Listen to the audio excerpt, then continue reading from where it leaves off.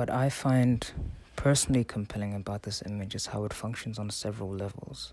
At its most literal, it's perspectival. The name Bhekisisa means to look closely or to look attentively, and it's only through this form of looking that you can see the body stretched across the rocks. It's an invitation not just to see, but to actively look. But I think it's in the poetry of the image that it really sings.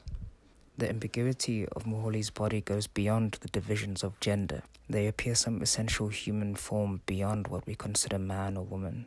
They could be the first human being on the earth or the last. They appear at one with the space, not separate from it. They almost appear as if they've sprung from those very rocks. And through that, I think they present us with a unique question, fitting of the time we're in. They seem to ask, how do we relate to the ground we're on and the structures we're in when all else has fallen away?